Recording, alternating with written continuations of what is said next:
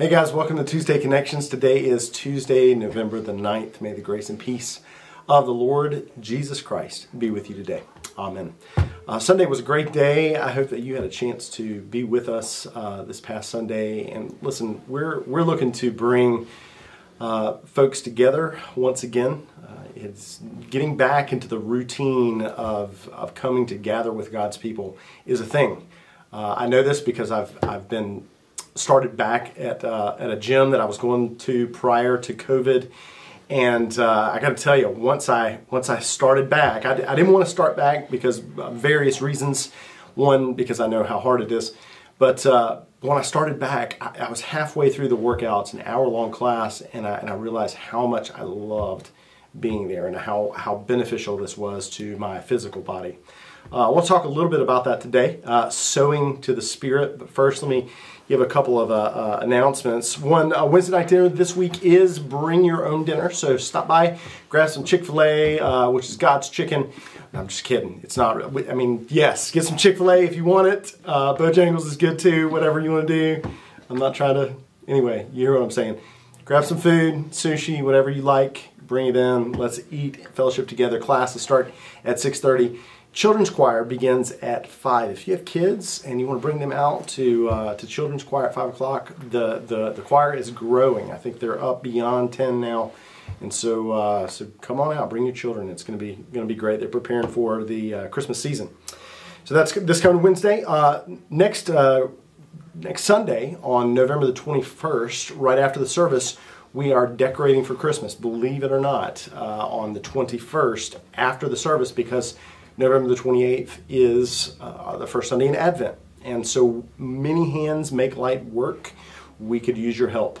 You may need to put this on your calendar so that you can be here. I think they're going to get pizza. It's going to be a great day, but it will move along much faster with you participating. And so come out on the 21st and participate in decorating. Breakfast with Santa is coming up. That's a preschool event that the church is always invited to be a part of. That's coming up on December the 4th. Tickets are, or actually places are limited, but you can sign up on the link that's on this email. There are 2 times that you are able to come, 9 o'clock and 11 o'clock, and you can fill out the form that's on the email to sign up.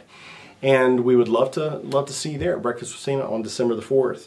Also in December, at the beginning of December, coming up on Wednesday nights, on December the 1st, we're having our annual tree lighting outside. We're going to have dinner at 5:30 from Frankie's, and just like a regular Wednesday night, except for after dinner, we won't have classes. We'll all gather together in the front of the church. We'll sing some Christmas carols, and we'll light up the campus. And so we're looking forward to that night. On December the 8th, you definitely want this on your calendar, Wednesday, December the 8th, another Wednesday night dinner. We're going to have Williamson Brothers Barbecue and Richard Blackaby, the Richard Blackaby, who wrote our Experiencing God workbook. He's co-authored several books with his father, Henry Blackaby.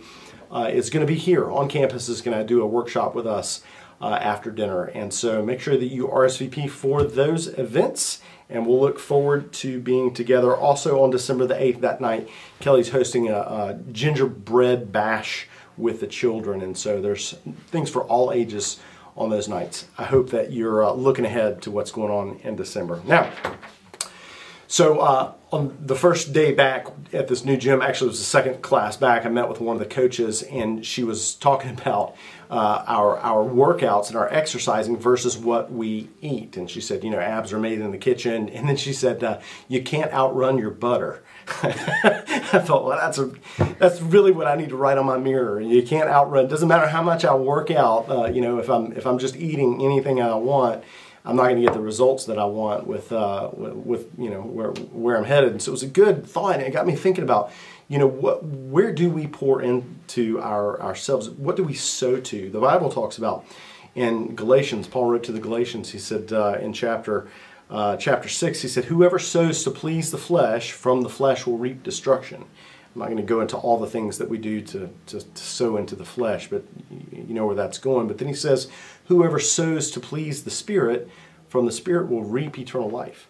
The question is, what are we doing to sow into the Spirit? What are we sowing into our spirits? Are we listening to good, God-glorifying music? Are we reading the Scripture? Are we reading books that point our hearts and minds toward the Lord? Are we listening to podcasts or to preaching that really turns our ears, turns our minds to that which is good and right and holy and just and worthy of praise?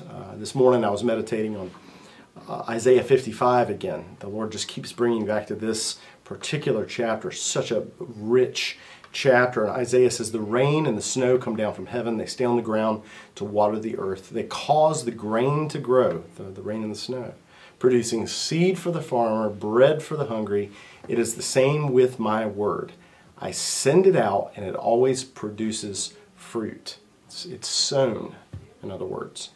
It will accomplish all I want it to, and it will prosper everywhere I send it. So the Lord is sending out His word in these different places. Are we sowing the word into our spirits? And so I encourage you this week to consider, how are you feeding your mind? How are you feeding your spirit? How are you feeding your body? And encourage you to sow good things and sow to the Spirit. God bless you, dear friends, and we'll see you soon.